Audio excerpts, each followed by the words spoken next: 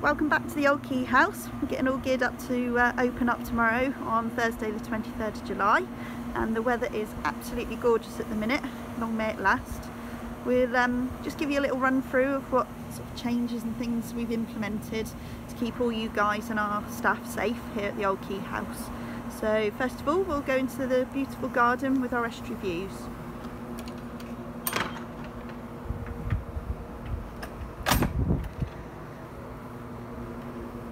As you can see, there's ample outside seating areas.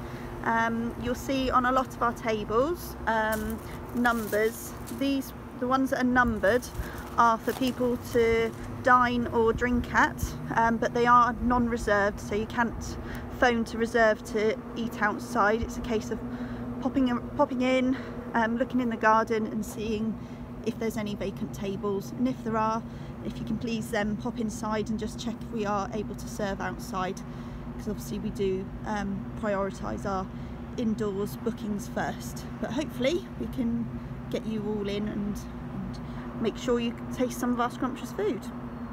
So all these tables within this area are all numbered, so they are for dining and drinking.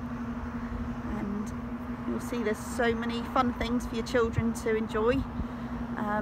We've made a few changes to the amount of children that can play on the play areas, just to try and keep the distance for everyone. So as you can see for this one, we've got a maximum of 4 people.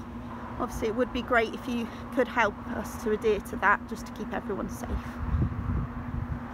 So I'll show you over on this one as well. So this is play area B, and for this one it's 3 if possible. And then I'll take you down to our Azura deck.